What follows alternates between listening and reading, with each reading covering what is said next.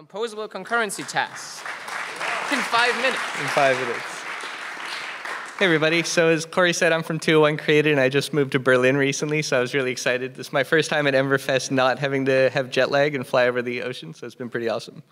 So I want to talk about composable Ember concurrency tasks, like my title said. So I've been working on a project recently where there were a few different kind of add-ons that I pulled in that kind of helped make my life easier on the project.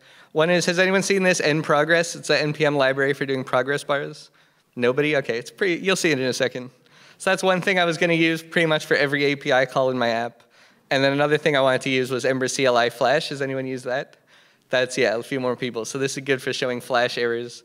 So combined, you know, if I have, say, some simple API action and then I have a error, this is kind of what it looks like. Maybe you can kind of see at the top, there's that blue bar across the top, and then if there's an error, then it shows up in the Flash message.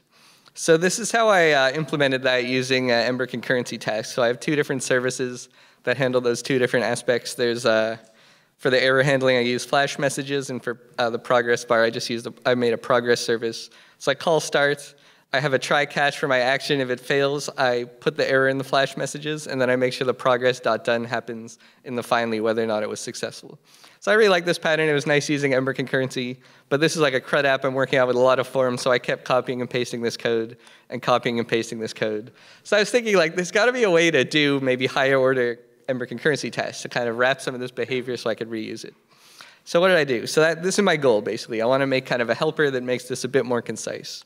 So I Googled it. That's the first thing you do, right? Wrapping Ember concurrency tasks. I wasn't really sure what to Google. It was hard to find stuff, but eventually I did find an issue on the repo.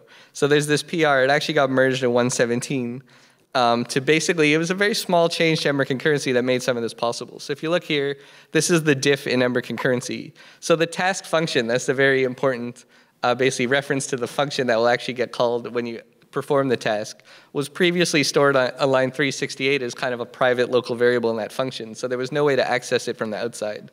This changed it so the task function is now a property on the object, which is the task property. So you can actually access it later on. And a big hint in how to use this was in the test. So this test is basically saying, I am able to override the task, the original task function. So you can see this example here. Let's see, what's this doing? Line 7 is the key part. This is similar to things we sometimes do when we want to mock things in a test, for example. So you store the original task function in some other variable. Then you reset the task function property on the actual property object to be something else. And then you can, on line 12, you can apply or execute that original function. So I basically took this idea and I basically made this wrapper for my app. So this is it. The progress task function. So on that first line, you know, I create the task property. I store the task function in the original task function variable. There's 2 things I have to do here. I wanted to get rid of all those injects. I didn't want 2 injects for every component where I use this action. So basically inside here, I use getOwner to look up the progress service and the Flash messages service. I see some head shaking, but whatever, you know, it works. And yeah, so I'm able to use this. Made my code a lot more concise in a bunch of different components. You know, I got this 2-liner. It handles the progress bar, handles the error messaging. One question you might be thinking about is, how does this work with error handling? Oh, by the way, this is the original diff in my component, just one of them. So it made things a lot more concise. So one other question you might be thinking is, what if you want to do some other error handling?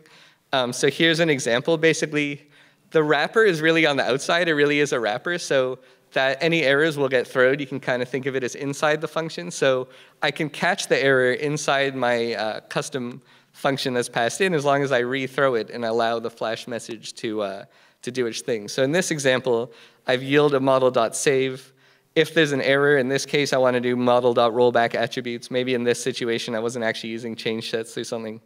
So I still have to do the rollback, and then I rethrow the error so that it can still do its thing of pushing it in the Flash message. So I think this is pretty cool. You know, I think Ember concurrency has been a really nice thing to work with, and I think I kind of want to see what the community comes up with of other ways we could create maybe higher order reusable tasks. So I'm really curious if anyone has other ideas of maybe other use cases. I'd love to talk to you about it. I think there are a few different ways to implement this, and another is using the events that are already built into Ember concurrency. That would be another way. But yeah, this was a cool exploration, so thank you very much. I got 5 seconds.